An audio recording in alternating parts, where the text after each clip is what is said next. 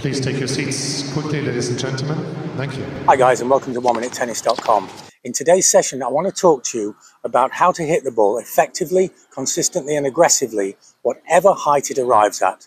We know we all want to hit the ball in this perfect place at waist height, but many times, even frequently, we have to play the ball too low and too high. I want to show you a simple and effective way of playing the ball in all of the different strike zones. Now, as we make the forehand stroke, it's a circular or rotational movement as we swing the racket across the body like so. There is penetration through the court, but essentially it's a rotational movement. And that rotational circular movement could be described as a clock face. You see, the racket starts kind of down here at the bottom of the clock, and then up and around and all the way through to this side here, and then we break the circle. So from my perspective, it's kind of like 6, 3, 12 and 9. See, from this direction, 6, 3, 12 and 9.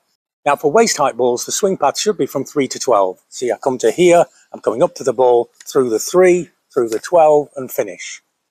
And that 3 to 12 swing path creates a beautiful kinetic chain. See, as I rotate my energy from one side of the body to the other.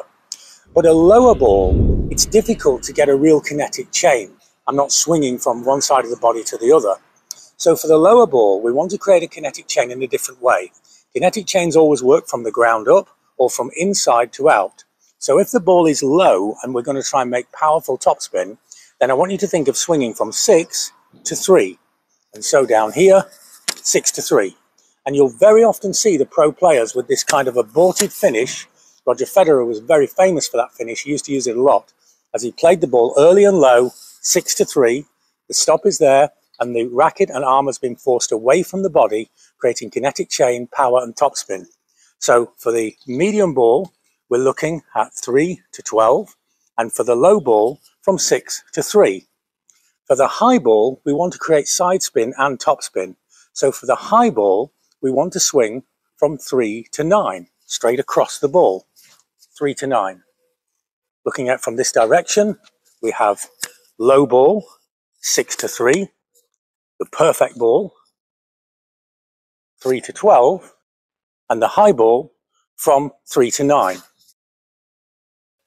This is an incredibly effective way of dealing with balls of different heights, because in traditional coaching there are just too many factors. You see, the low ball has to be played closer to the body in this respect, but further away from the body in this respect. The waist height ball is just a comfortable distance, both away from the body and in front, and the high ball is played a little bit further away from the body, but a little bit closer to the body. So there's so many factors to allow for. And then the low ball, the racket should be thrown away from the body. The waist height ball, the racket should be pulled from low to high. And the high ball, the racket should be pulled in towards the body. But if you just think of the clock face, then when we have 6 to 3, then we have the perfect place and the perfect swing path. When we have 3 to 12, we have the perfect contact point and the perfect swing path. And when we have 3 to 9, we have the perfect contact point and the perfect swing path. So we don't have to think of all of these different factors and practice them individually, taking a long time to put them together. We have a one size, one solution fits all situations. I hope this makes sense. Love to know how it works in your game or the players that you work with. And if you need more help with your game, have a look at what we do with online coaching. The information's in the website below, or you can email us for details. We're helping players in over 25 countries of all ages and all levels with a unique blend of video analysis and one-to-one coaching.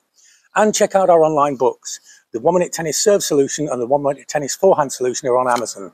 They're a unique blend of very detailed biomechanical and anatomical information with super simple solutions to technical problems. So practice this concept, embrace it, learn it, understand it, and then forget it. Because we don't want to think about all of the aspects of the strokes all of the time. If we do that, it's just overcomplicating the issues and we end up with paralysis by analysis. An example of this is a few years ago, I took a course in how to control the car in skids and slides. Did I then go around sliding and skidding around every corner? Of course not. But 2 years ago, I drove into an incredibly difficult blizzard in Italy, in the mountains. And I passed maybe 50 or 60 cars that were trapped in the deep snow and the ice. but using the skills that I'd learnt in that course, I managed to maneuver my way and skid my way and slide my way through the blizzard and drive off into the sunset. Did I feel good? I felt fantastic. You see, I used the skills that I got when I needed them. So if you're hitting the ball great, then don't think about it. But if you're struggling with low balls, high balls, or balls of different situations or shapes, then use the clock face idea and you'll find that you have great control over every ball all of the time. Thanks for watching, and see you next time for more unique tennis lessons that really work.